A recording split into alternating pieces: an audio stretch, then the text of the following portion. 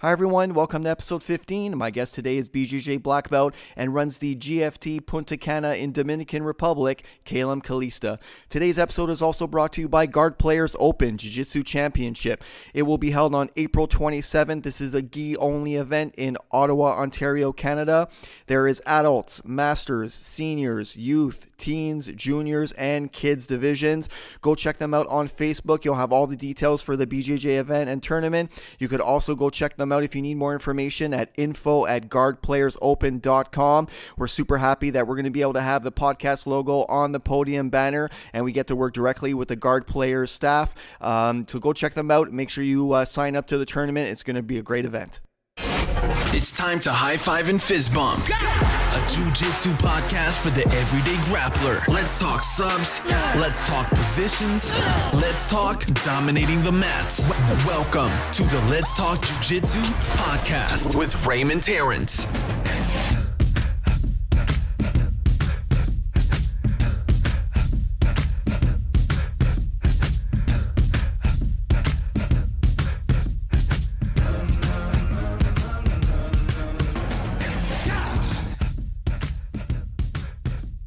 So my guest today is a BJJ Black Belt and runs the GFT Academy in Punta Cana, Dominican Republic, called Basico Punta Cana.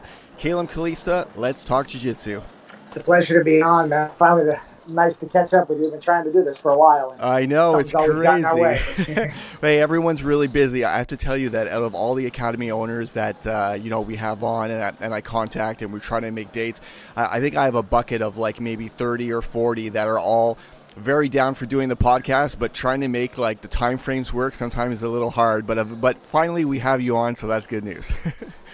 Yeah, it's hard to be on, man. It's a pleasure. Good. Okay, so maybe tell us a little bit about yourself and how you got started in jiu-jitsu. Jiu-jitsu, basic same story like a lot of people. I hoist Gracie.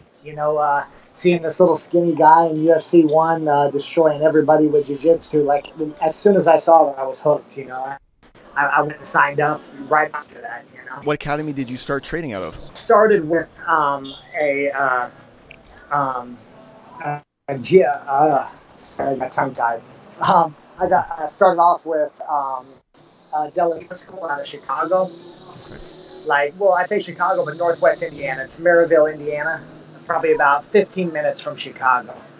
And I trained there all the way up until purple belt, and then moved here to the Dominican, and that's where I met Abraham Marte and affiliated with him, and then I've been with him ever since. Oh, that's really cool. How long have you been in Dominican Republic for? Roughly 8 years now. Okay, so that's cool. That's quite a bit of time. And and before that, you're initially from the States, right? Yeah. I was raised in East Tennessee. Okay, great. Like about 48 miles from Knoxville, Tennessee. Okay, cool. And what brought you to Punta Cana? Originally, I came here for work. I'm in the promotions business and started managing like casinos here. And then, there really wasn't nothing for training here, so I ended up bringing just mats here, and I would just mess around like on the rooftop of my house. And about after 2 months of being here, a guy opened a Muay Thai gym, and I rushed down there just basically offering to teach jiu-jitsu for free just to kind of get training partners, and it kind of took off. No, that's great. How long have you had your academy for? Well, I stayed there for about a year with that gym, and then it just got too big, and we went off. So roughly about 6 years I've had my academy here. Didn't really want to be a professor, didn't want to teach, but, it was like the only way I could really do any jiu-jitsu here, and then it just kind of got to where I got some loyal students, and we kind of built a pretty solid competition team out of it. Oh, that's really cool. And how was jiu-jitsu like when you first started jiu-jitsu? Like growing up as maybe like a blue belt or a purple belt. How was jiu-jitsu then? Is it much different than you're experiencing jiu-jitsu now? Man, it's so much different. Like, for example, I used to travel back and forth from Georgia to Chicago. So when I was in Georgia for me to train, and I did this for about 4.5, almost 5 years. I had to drive an hour and a half to train and an hour and a half back, 5 days a week, every day. There was one black belt in the area, and he was about 2.5, 3 hours from where I live. So I spent the majority of my career, like the highest belt I had ever even seen was a brown belt, and now it's like, man, there's so many black belts everywhere. There's so much like access to knowledge now. I mean, when I started, you had to buy an instructional DVD. There wasn't many jiu-jitsu things on YouTube, stuff like that. So if you didn't have a black belt in your academy, you were really limited. Right. So I guess you were just learning off of each other at the time. Pretty much, yeah. That's kind of what it was. There was a couple guys that were really. Are you still there? Yeah. Okay, sound like I lost something. Anyway, but there was a couple guys that were really just loyal and kind of diehard jiu-jitsu guys. My son, for example, he pretty much started jiu-jitsu, around the same time I did, and he was about 11, 12 years old at the time. He's been my best training partner up until now. He's 22 years old now, and just went to Pan and ended up losing in the second round. But he's a monster. He's a beast. Oh, that's cool. And what rank is he? He's a purple belt now. He's a purple belt? Okay, that's cool. That's really good. So I guess, having your son around, you're at least you have like a guaranteed training partner at all times, basically. Yeah, man, it's been great. Like, so we fed off of each other so much, so it really pushes me to get better because he's on my heels constantly, and how it is that he wants to take over the crown and beat dad. So I'm constantly, I'm 39 here, he's 22, so I'm having to really put in work every day to stay on my toes. Nice. So maybe just give us an idea of what your first BJJ classes were like when you were a student. Do you remember anything, first starting off at the first academy and your first classes as a white belt? I think it's really strange now because, like I travel a lot to compete and doing seminars and stuff, and I see a lot, like it's so saturated in a lot of these cities and stuff now. Like it was so much about like the name of my gym, it's Básico, which in Spanish translates to basic. And, that's what a lot of people are lacking. When we were first starting, we focused so much on basic things like shrimping, framing, all of these things that get neglected today because everybody's seeing, things like Gordon Ryan and these Meow brothers and stuff with these Brimbolo and all this stuff. And that's what fascinates them. You go to a seminar and I can spend an hour and a half showing. I just did this last time I was in Georgia, showing brown and purple belts how to do an arm bar.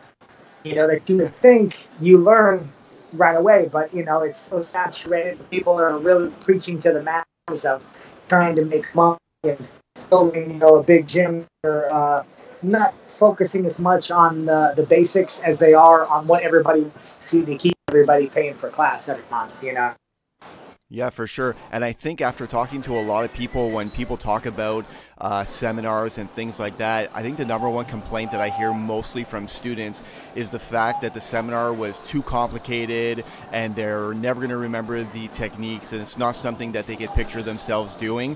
So I think students appreciate more and more when someone comes in and breaks down, for example, like you said, an arm bar, or breaks down a triangle, or wants to learn how to do a proper pass and whatnot. I think there's been maybe a 360 or maybe a full circle with all that fanciness, and I think things always come back full circle, and I think there's a big appreciation for the basics. And if you take a look at Pans this year, which I think we all watched attentively, I mean, it's all basics. It's a lot of foundation, you know what I mean? Just passing the guard, lots of triangles, tons and tons of triangles.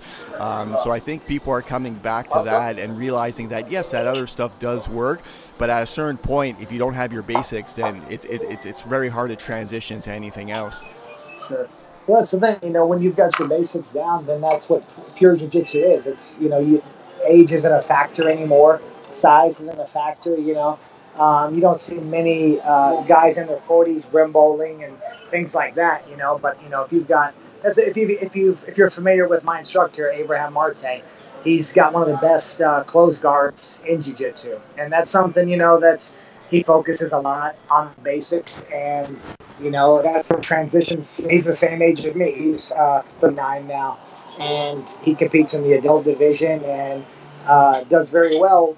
Because like I say, it's a lot of basics. That's what we focus on: control, things like this. Everybody's so worried about passing the guard instead of than when you pass. You know, it's a different era. You know. Right, definitely. So if people were to think of you, do you have maybe a certain style of jiu-jitsu, like maybe some fundamentals or maybe a specific technique that you say it's kind of your thing? You know, if people think about you when you're competing or when you're rolling, do you have things that you like to go to specifically that's basically your go-to moves? Oh yeah, definitely close guard. I mean, I'm old school in that sense. Like, I feel like close guard is such a controlling and attack position, and I feel like that's a mistake a lot of people do. Is, you know, anytime you're rolling, you'll see these guys. They'll be, you know, working hard trying to pass the guard or trying to sweep, and they get somebody to close guard, and they use that as a rest. You know, you hear them like, you know, they take that breather there, and that's kind of where they relax. And then same on the passing end. They, you know, when they get caught into close guard, that's where they kind of relax.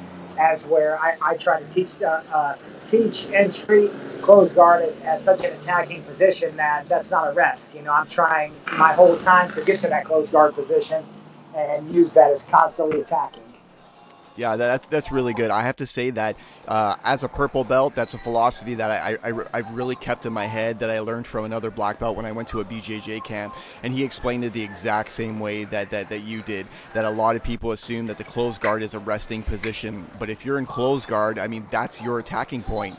The more you're attacking, the less your opponent has an opportunity to pass and do other things, because he's just focusing on defending all of your attacks. So yeah, definitely that's something that I've kind of worked myself, actually trying to really ingrain that in my head, that it's not a resting spot. It's a time to attack or to sweep and to get my opponent off guard. So it's nice to see that you know, that's still around, you know, especially at a black belt level, because, you know, I mean, you watch a lot of black belt matches, whether it be IBJJF or other tournaments, and people seem to stall out a lot in 50-50, and there's not much action because everything's really finely calculated. But when you have a closed guard, I mean, you don't really have a choice. You have to sweep or submit. You can't just sit there for 5 minutes or 6 minutes, right?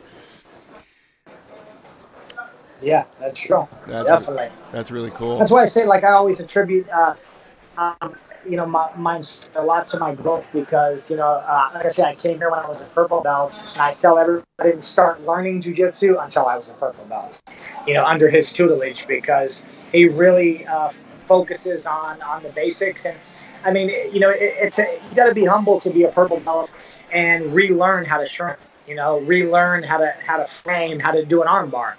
You know, if I come there and I say, hey, show me how to do an you know, you don't do an arm bar right. You know, purple belt, as many years as you've trained, and so you think to yourself, like, I definitely know arm bar right. You know, but a lot of people don't have that, how do you say, that humbleness to just accept if they don't really know something, you know, to go back and really focus on the basics. Everybody, once they get to blue, to purple, especially brown, they kind of forget about that. Just, you know, focus on the new popular technique. Yeah, for sure. My actually professor a few months ago, out of nowhere for some odd reason, whenever he was trying to pass my guard, or he was almost passed, I would always shrimp into him instead of shrimping away from him. I don't know where this came from. It came out of nowhere. And then when he looked at me, he's like, I don't understand why you're shrimping into me. I keep taking your back.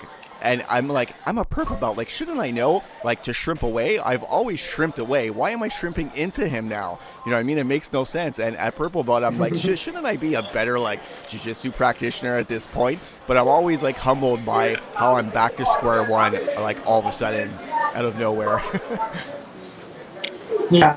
Well, it's like, last time my instructor was here training with me, he was showing my class, like, you know, just a basic, like, inversion drill to kind of recover your guard. And he's like, here, Kaelum, you know, here, do it like this.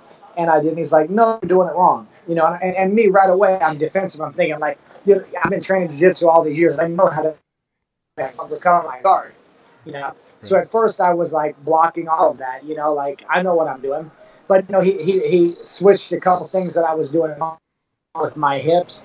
And dude, just right there, my guard recovery game leveled up much. And like you say, it's tough, especially like the game black belt, to accept some basic that you learned probably in your first 2 weeks of jiu-jitsu you've been doing wrong your whole life. Right. You know what I mean? So if you can accept that, that's the best way to grow, you know? Sometimes, you know, everybody hates the guy that speaks the truth. Nobody wants to hear somebody tell you how bad you are, how much you suck at something. But that's really the guy that you need to have around you. Our society, we keep people around, that constantly build us up and tell you, oh, you're great, you're amazing, everything you do is wonderful. And those are the people who keep around us, but those are not people that are building us up to get better. My instructor won't blow your head up for nothing. I mean, my first year at brown belt, I was the number one ranked brown belt in the world at Master 1 and won everything. Pan Am's, third at Worlds, American Nationals, double gold. And the guy, and he never one time told me, good job. After every match, he criticized what I did wrong. But that's what got me better. Right. No, that's really well said. And is Professor Marte, where's he based out of? He's in Santo Domingo. It's about 2.5 hours from where I'm at. Okay. So he's still close. Does he come by the academy from time to time? Yeah, pretty much every other week we're training together. Oh, that's cool. Oh, that's really cool. Nice. And are you more of a gi or a no gi type of guy? It's funny you say that. I train probably 90% gi, but I've accomplished a lot more in no gi. Wow, that's really I don't know how that works. Yeah, because I follow you obviously on Facebook, on social media. I know you tend to post a lot of videos and whatnot, and I've been seeing you with rash guards and maybe a little less in the gi. So yeah, I was kind of curious if you're jumping from back and forth. Yeah. One thing that I did notice that, I mean, you're basically the same age as me. I'm going to be 39 in June, but by looking at you on Facebook and seeing your physique, you are definitely somebody who keeps in shape. What do you work on when it comes to conditioning? Because I mean, you're definitely an active competitor too, so someone who obviously owns academy has to keep up with the younger kids and is competing. Do you have any type of special routine when it comes to conditioning? And shout out to Tony Punta. That's my strength and conditioning coach, the strength sensei. He's a monster, man. He trains the judo national team here in the Dominican for their strength and conditioning. And I've learned a lot, because I've lifted pretty much, I've always been an athlete all through high school, college, everything. And I lifted, but I didn't, again, like I say, coming to the Dominican, I started learning about lifting when I met him. So for grappling sports is a lot different than, say, for basketball or things like that. We're focusing with Tony a lot more on time under tension, so maybe, let's say, for example, if I'm bench pressing, I may, I'll put a lighter weight on there, and maybe it'll be 1 second up and then 4 seconds down, keeping that weight under tension, because when you're grappling with somebody, those muscles are under tension for long periods of time. It may stay flexed, grabbing a guy's arm for 15 seconds right there. You need to be able to build up that endurance and that strength. Right. And do you find yourself doing a lot of cardio? No. I don't do any cardio. The only cardio I do is just rolling. So I don't run or jog or anything like that. I just put on and do a lot of rolling with my students. But mostly just I lift 3 days a week and train jiu-jitsu 5 days a week. And then on the weekends, usually if I'm not competing, I'm just resting my body and stuff. But you really don't need to lift any more than 3 days a week, and it's mostly, like I say, for injury prevention. And since I met Tony, like I say, strength wise, I've never competed against somebody in my division that I felt they were stronger than me, that I lost due to strength. So that's a big thing, I think, that really helps. If two people are equal in skill, then strength is going to make a factor. The stronger guy is going to win, Right. And at black belt, that's kind of what you run into a lot, is you're getting guys that you're, just one mistake, one little thing ends up winning the match, so you're pretty well evenly matched. So if you have a better gas tank and a little bit better strength, it kind of gives you that little extra edge. Nice. And speaking of that, when it comes to competition, I noticed that you have been competing a lot. Have you always been a very active competitor? I have, yeah, kind of. I don't know, it's my blood, it's in my nature. I enjoy it a lot. But I've been plagued a lot this past year with injuries. I ended up tearing my meniscus in my knee, and another shout out to Black Belt CBD. I got hooked up with them, and been using their products a lot. And I was actually supposed to have surgery on my knee, but just using those CBD products for the past year, I've had full recovery, and my knee is not even an issue now. So I'm 100% ready to compete. I wanted to do Pan Ams this year, but ran into some other issues work-wise that I couldn't get the time off. But I'm feeling good. Well, that's good. Yeah, I think there's a lot of jiu-jitsu guys who are big proponents of CBD. I just recently got on it because I found that my grips, because I play a lot of collar sleeve and I've been playing a lot of worm guard and really trying to develop that game, that my joints are taking a pounding. Like sometimes I was barely able to close my hands. So I ordered some CBD oil online, and I feel much better now. When it comes to recovery, do you do anything else than CBD oil to kind of get your body where it needs to be? Massages and acupuncture make a big difference. That's usually what I'm doing on the weekends. Like, I'll get a massage once a week, and then acupuncture for different parts of my body, that really keep me going. I mean, I used to have a lot of sciatic nerve problems, again, before I started doing the acupuncture and started lifting. I mean, lifting makes a big difference. Lifting is, like I say, for the strength-wise and just injury prevention. Knowing I was a guy that was more interested in having pretty muscles, so I'm lifted bench pressing a lot and never worked at my back. So it was causing me a lot of back problems because of the muscle imbalances. But I think if you're somebody that is training jiu-jitsu for, a lot, wanting to be a competitor, it's worth it hiring a personal trainer that knows what he's doing. Do your research and find a good guy that can help you with a good lifting program and diet and all that, because it makes a huge difference. I'd say that's 60%, and then 40% is the rest. Nice.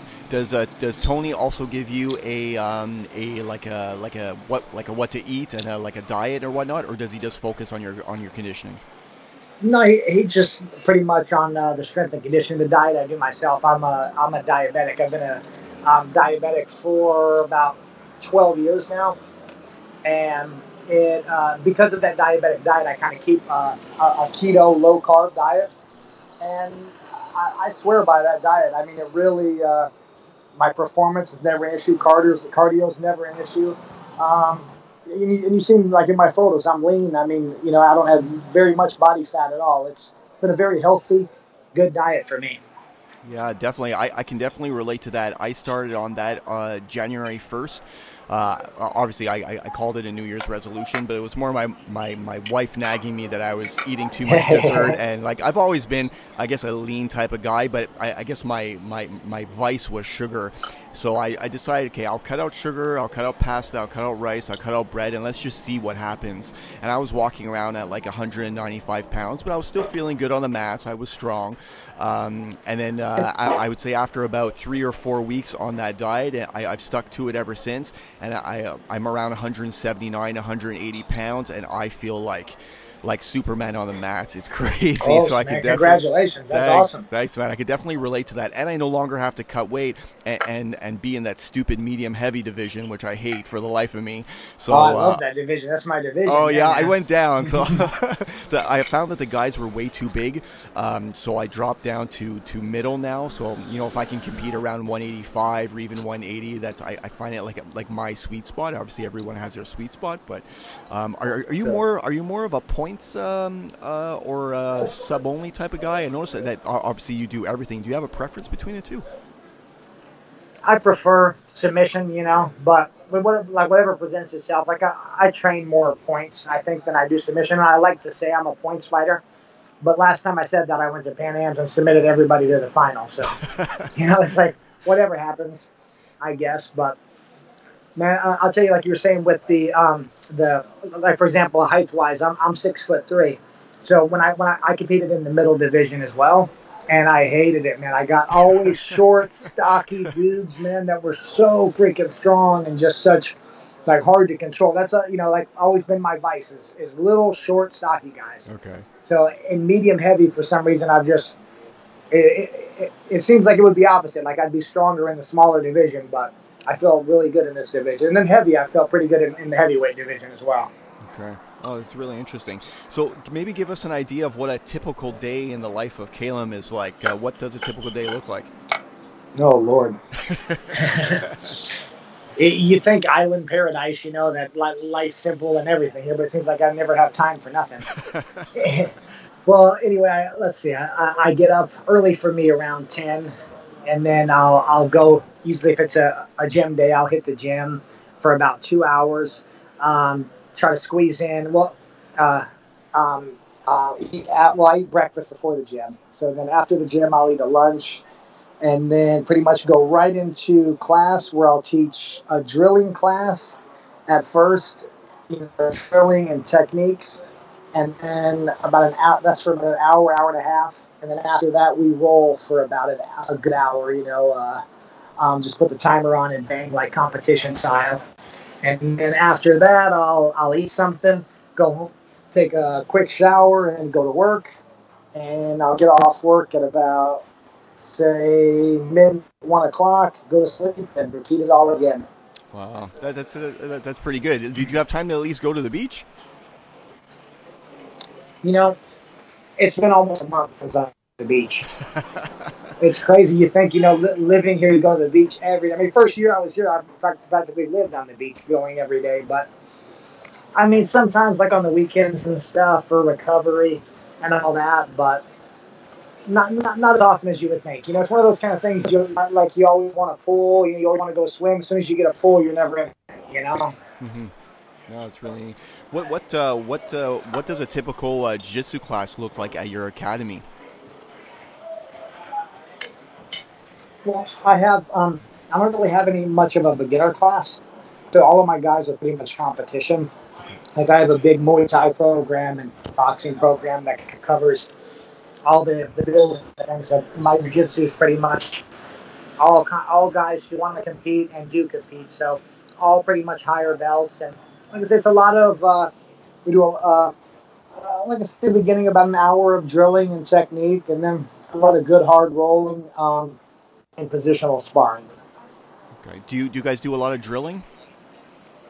Not really. We're more of a, I like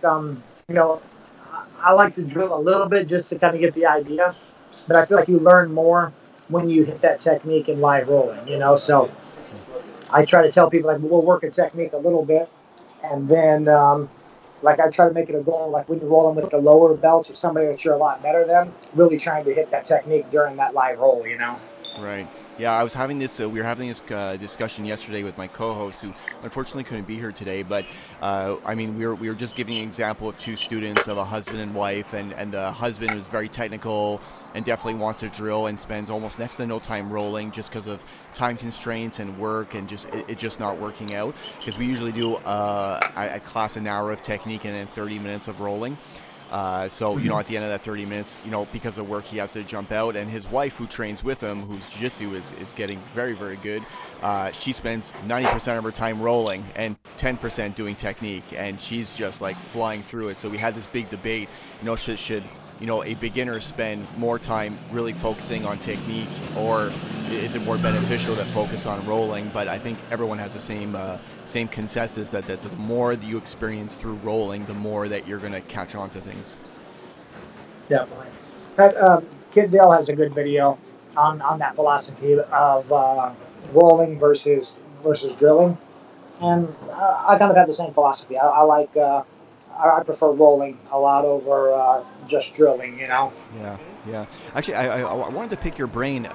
We had a discussion yesterday about a John Danaher post. I don't know if you saw it, that he said he posted that 80% of your BJJ rolls should be with lower ranking jiu-jitsu guys to be able to drill your techniques and to perfect them. Do you think there's any truth or any logic behind that? I'll tell you what, if he says it, I stand by it. That dude's a genius. I'm telling you. I always respected him and his style. And I liked, I always thought kind of, Gordon was kind of cocky and didn't really like him that much. But I went and spent the money and bought the DVD of Danaher's, and then the guard passing, the systematically guard passing one of Gordon Ryan's.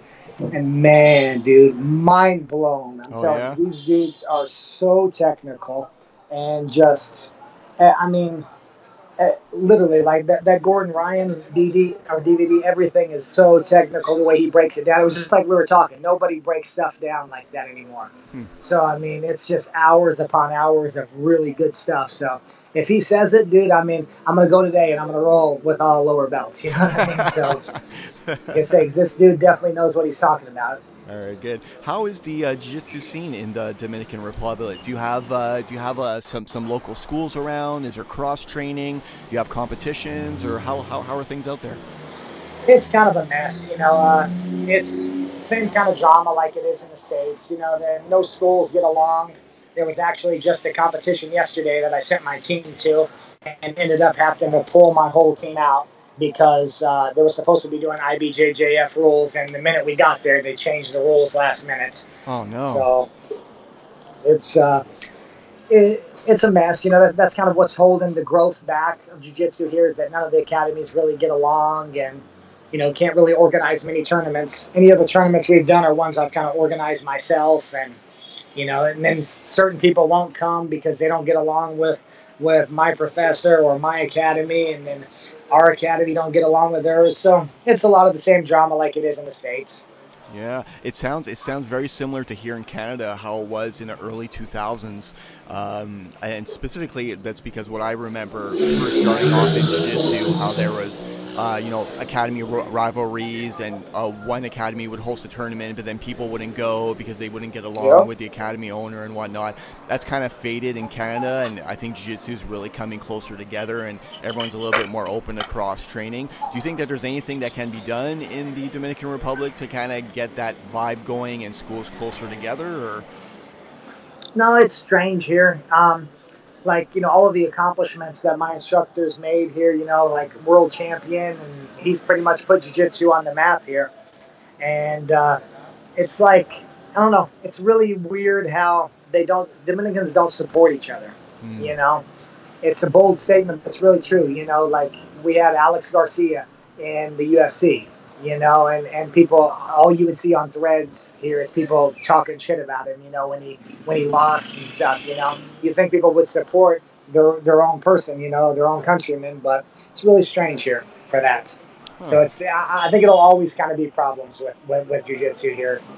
And it's bad because judo is huge here, and so many other sports are really breaking out, and jiu-jitsu is not, because of the political stuff. Right. How do you have any means to be able to go out and get new students? Do you find that you rely on a lot of word of mouth? Do you any type to any type of publicity or things like that to try to get some new students in the academy? Well, we got where my academy is one of the largest tourist destinations in the Caribbean. I think right now we just took over #1 over the Bahamas. Oh, wow. So I get a big influence of tourists. So every week I'm getting 4 to 8 tourists from all over the world. You don't get a lot of Russians in here. We get a lot of people from Canada, a lot of people from the States. So, you know, and then pretty much everybody that lives here is foreign, because Punta Cana is such a tourist-like town. So a lot of people from Spain, a lot of people from all over the world. So I really, you know, I've got like a couple billboards, things like that here. But to be honest with you, I think the worst thing that could happen to my jiu-jitsu would be for me to have 50 students. Right. You know, because they're paying students that I have to devote my time to make them better. And I think I'm not done competing, you know, and I'm not done being a student myself. So I have a small group that we learn together and kind of grow together, and I like it that way. Nice. And when did you realize that you wanted to open up your own academy? I didn't. I still don't want to. It's such a headache, you know. Right. I probably I say this to my students all the time. If a black belt better than me moved here and opened an academy, I would close mine in a heartbeat and go be a student. You know, my jiu-jitsu took such a big dive when I started becoming an instructor, but it was just you know, the only way I could keep jiu-jitsu going here was to just open an academy and, like I say, have training partners, because just nobody else was around here doing it. You know, I can't go to the capital and train. You know, it's too far for me to go, but maybe a couple of times a week, you know. Right. Do you find yourself going back home at any point, or traveling to the States often to go train at different GFTs or whatnot? Yeah, I got back a I've been back, I think, 2 weeks. I was in Georgia for about a month doing seminars down there, and training a lot. I was supposed to do a super fight on Submission Hunter, and ended up having a disagreement with the guy I was supposed to face. He wanted more money last minute, so that never came through. But like Georgia too is another place. South Georgia, like around Savannah area, jiu-jitsu. It's growing pretty good around there. So like, there's a lot of seminars I was doing there, and a lot of training I got when I was there. So it was good. It was enjoyable. And I go to the States probably every other month, either for a competition or to like I say, do a seminar or just go back home because my family's still in the States as well. Okay. And do you have a so you specifically go to Georgia when you are in the States? Well, that's where my family lives. Right. So I spend a lot of time there. Okay. But no, I go all over. Okay. Have you spent any time in California? Yeah, I did. Me and my instructor went on a seminar tour. We went from Vegas and went all the way down through to San Diego and just doing seminars, one after another. Wow, I really enjoyed California a lot. That's cool. And have you ever been in Canada? No, I've competed in Canada. No, I haven't done any seminars there. I went to, I competed in Brampton, right outside of Toronto. Right. Yeah, I was actually born in Brampton. I think it's the ghettoest city in Canada. It's pretty bad. I'll tell you what, though, I enjoyed it a lot. And just around Toronto, I couldn't believe what a clean city it was. And I like how culturally diverse it is. There's so many people from everywhere that just kind of mesh together and get along, Right. No, definitely. We'll definitely have to spread the word to try to get some academy owners to get you out here to Canada. Maybe in about a month, because we still have snow on the ground, and you want nothing to do with that. Trust me. Yeah. No, I definitely don't miss that at all. So what kind of advice would you give an experienced grappler and maybe a purple belt or a brown belt who's looking to kind of fill in the gaps to his game or create his own game? What's something that kind of helped you mold everything together? Were you doing something specific? Were you getting advice of your instructor? Or take privates, buy instructionals. It's worth the money, and also realizing you're not that good. That's one of the turning points in my jiu-jitsu is when I realized I'm not as good as I think I am. That's nobody wants to admit that that they suck or they don't have a good guard or whatever. But when you come to grasp with the flaws you have in your game, that's the only point and the only time you can actually really grow. Did you find yourself? Have you always worked the closed guard when you were you a purple and a brown? Was that kind of like your go-to thing, and you built off of that? No, because like I was saying, I started out with a De La Riva school, and we did a lot of open guard, a lot of spider guard. And I used to have a really good spider guard. I mean, I still have a very good open guard, but it got to the point where my hands were kind of taking a lot of damage, like you were saying, with the open guard and stuff. And open guard is a really, it's a vulnerable position. You open and you're trying to work, but you really put yourself at a lot of risk because if what you try doesn't work, you're getting passed for sure. Right. You know what I mean? And you have to be a lot more aware, a lot more guard retention. As we're a closed guard, it's something that you can really, systematically break your opponent down. You can start with making that first grip, breaking their posture, doing something to make their arm cross center line. Next thing you know, you're attacking arm bars, sweeps, and so on. I just feel with time, it's really gravitated towards me. I'm a really laid back kind of person. And they say a lot of times that your jiu-jitsu game can kind of reflects on your personality. And I think that's kind of why I choose closed guard. You ever notice the hyperactive guy in the gym? That's really the guy that loves passing guard. Right. He's the real aggressive, type. So I don't know, I'm real passive, laid back, and I think that kind of reflects in my jiu-jitsu as well. Nice.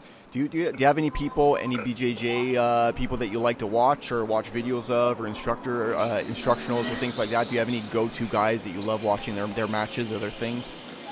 Man, like I said, I've gotten so many arguments online with Gordon Ryan, things back and forth, but this dude is a genius. I mean, I literally have